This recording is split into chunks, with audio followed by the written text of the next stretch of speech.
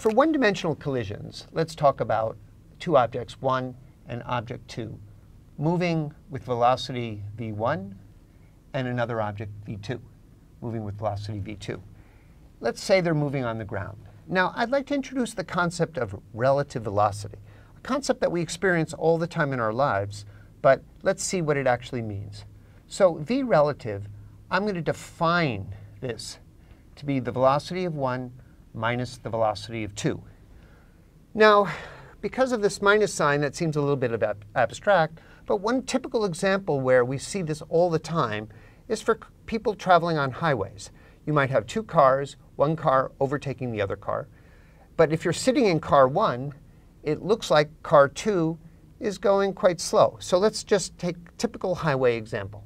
So you might have v1, and we'll give this some speed, so we'll make it 60 miles per hour, and we'll just call this a one-dimensional problem, I hat. And v2, notice we're not speeding on a highway. v2 is going at 50 miles per hour, I hat, very slow. And the relative velocity, v1 minus v2, so that's what we're calling v relative, that's 60 miles per hour minus 50 miles per hour, I hat, and that's just 10 miles per hour. And that's what people experience when one car is approaching another car. If you're in car 2, car 1 seems like it's coming at you at 10 miles per hour. This is what we mean by relative velocity. There's another important example. So that's example 1. The other important example to look at, example 2, is when two objects are moving in opposite directions. So let's just write here let's write them in terms of components this time. So we have v1 x1, and we have v2. And let's make v1 x positive. So object 1 is moving in that direction. And let's write this one as v2x. We don't have to call this initial.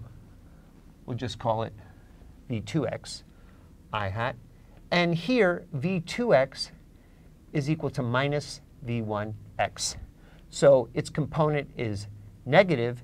And even though we drew an arrow in this picture, the picture is still fine, because if the component is negative, it means it's moving in the opposite direction. The key arrow is the unit vector when we're writing components. And now v relative in this case is v1x I hat minus v2x I hat. That's v1x I hat minus minus. So there's another v1x I hat. So the relative velocity in this case has a component that's twice the speed of v1. If two objects are moving together at the same speed, the relative velocity, the way we've defined it, has twice the magnitude of either velocity. And this is an important example to consider in collisions.